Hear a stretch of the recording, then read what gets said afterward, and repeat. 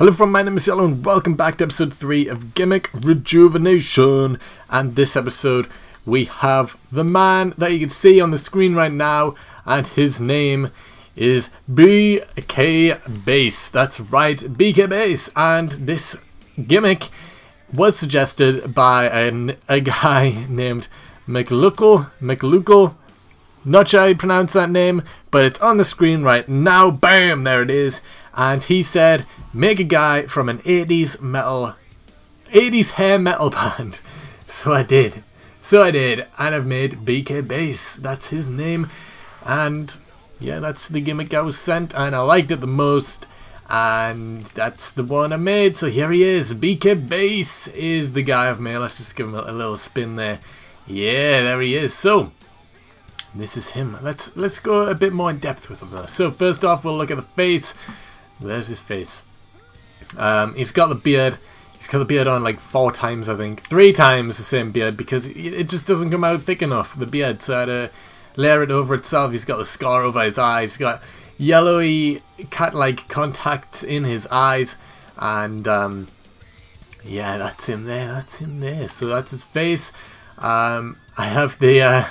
if we go back into that there, a bit zoomed up on his face again. I've got like a red...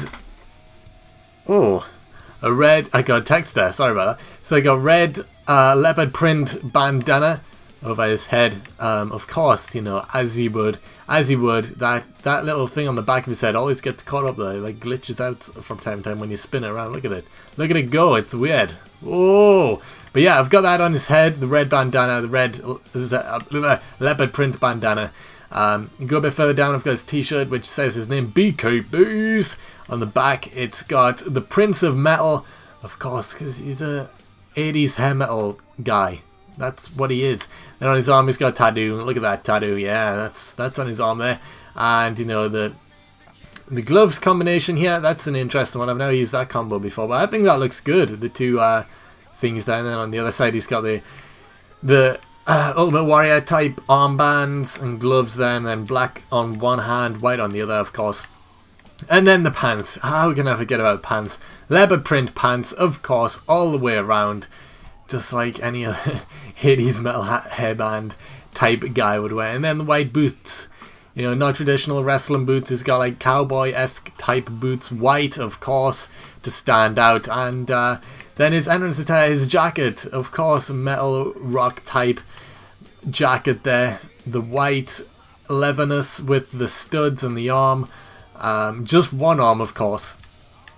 And yeah, this is him. This is BK Bass. I really like the look of this guy. It's one of the more simplistic cars I've made so far. Well, even though he's got a few logos and stuff, the patterns themselves aren't complicated patterns. So, you know, it's one of the more simplistic guys I've made. But I like him. I really think it's turned out well. And I hope you think it's turned out well as well. But yeah, I've just showed him off here, so let's get into the match. The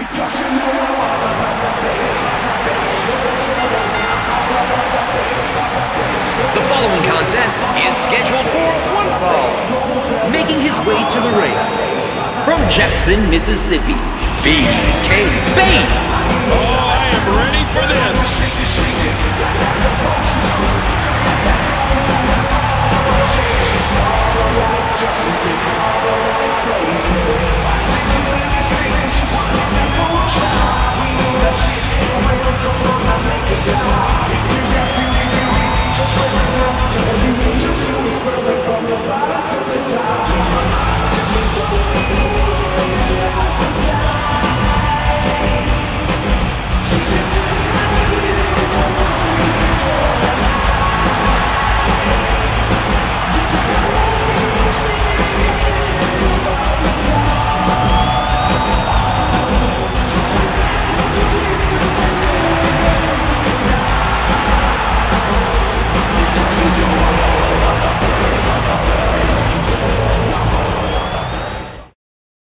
So here we are in the match now. We have BK Bass taking on Leon Sagittarius from episode 2 of Gimmick Rejuvenation. So, yeah, I got a lot of A lot of comments again, just the same as the first episode, and it's unbelievable how many comments and likes you guys get on these videos. It's great, I love it. It's great. Let's see if we can keep it up again. I love getting over 100 likes. Can we do that? If you're going to comment with a gimmick suggestion, please remember to leave a like. It helps me out a lot. But yeah, keep those gimmicks flying in.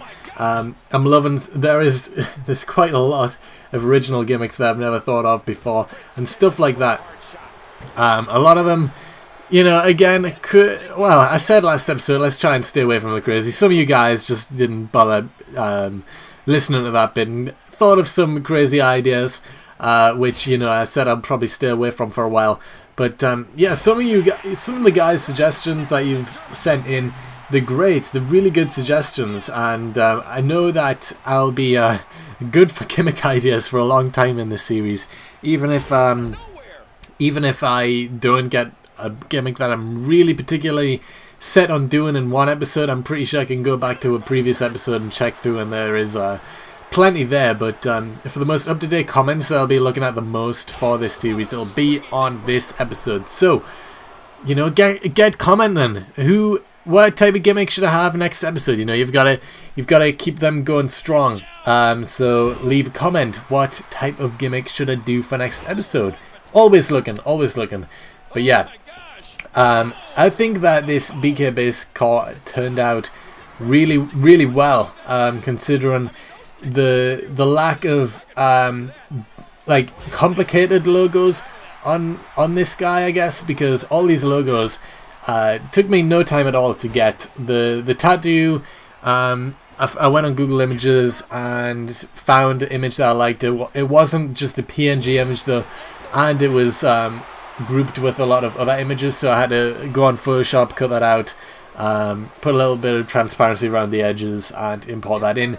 The leopard print bandana, the red one and the one for his tights, they were just both from Google Images, easy enough to get. Just typed in leopard print and they came up and I used them.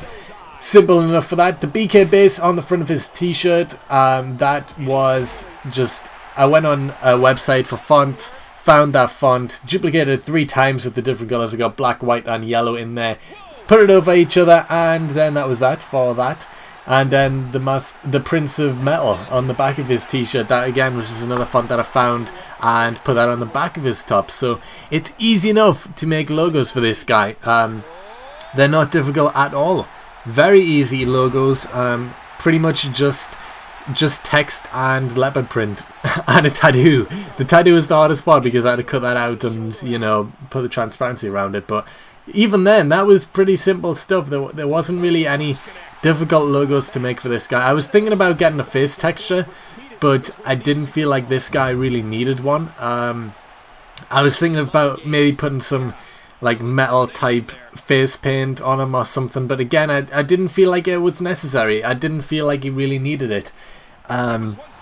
Next episode, depending on the gimmick, I might go back to having a face texture, but I don't feel like all created wrestlers need face textures to be good, because I hardly use them. Actually, Icy Creme and Leon Sagittarius are the only cars this year that I've actually used face textures on. So, you know, you really don't need face textures to have a good car, and I didn't use one on this guy. But yeah, the combinations of stuff that I've never actually used on this game, that really came in handy. Like those boots, I thought I would never use those boots ever, but I decided they kind of fit this guy, so I used them. The Ultimate Warrior armband, again, it was something that I thought, well, I'm never going to use this. This is something that's significant to Ultimate Warrior. How am I going to incorporate this in a car? It's just not going to look right. But it does. It looks good on this car because these type of armbands are the type of stuff that the 80s hair metal guys were wearing at the time. Just look at people like Def Leppard and stuff. They're all like that. They're all like that. And yeah, it's different. You know, I didn't want to copy some guy from an 80s metal hair band completely. You know, I could have went all out and copied it exactly as the same as anyone else from that time. I decided to make him different. You know, his hair isn't as outrageous as some of the people from that time. It's a more modern-ish type feel to that that trend of the time. You know, so he's different. You know, it's not kind of expected, yet at the same time he would totally fit in from that time period. And his moveset, of course, I made him a smaller guy. He is 5'10" or 11. Well, I say that's small, but that's like average height, I think. I personally am 6'3", so that's kind of small compared to me. But you know, he's a smaller guy for a wrestler at least. So he's got an athletic moveset. There's a moonsault. Oh my god, look at that! He's just a signature moonsault, split leg moonsault from jumping on the ropes there. Good move, and he's signaling for maybe the end of the match. Oh, he's shaking. Oh, he's wiggling. Oh, he's got his hand up. He's ready. He's running at him, and oh, look at it! Spinning around, up and down. He doesn't know where he's at. He takes out Leon Sagittarius completely, and he's going to go for that pin. And he's going to get the 3, 1, 2, 3, just like that. Leon Sagittarius is out, and BKB picks up the win, just like that. Out of nowhere, but look at that. Leon did kick out of the dive and headbutt earlier on in the match. That could have been it. But of course, he kicks out to just 1, 2, and 3. Oh, the ref. That could have been a 3, but no. Leon trying to get back in with the clothesline, but it wasn't enough to keep BKB down. And yeah, he's resilient, so resilient, super resilient. He'll just keep on getting out of everything that you throw at him. And then of course, even when Leon tried to DDT him on the apron, a vicious DDT. You ready for it? You ready for it? Boom! Oh my god, head first onto the very edge of the apron. But that didn't keep him down. He came back and took him out with his finish, went for the pin, got the 3 count, and picked up the win. So that's going to be it for this episode. As I said earlier on, if you've got a gimmick suggestion, leave it down in the comments below. If you see one that you like, remember to thumb it up so it's easier for me to see. Leave a like if you're gonna post a comment. Oh, if you just enjoyed this video, please leave a like, rating. It helps me out a lot. Subscribe if you aren't already to check out all the videos that will ever be uploaded on this channel. All you need to do, click that subscribe button. But other than that, that's going to be it, so I will see you next time.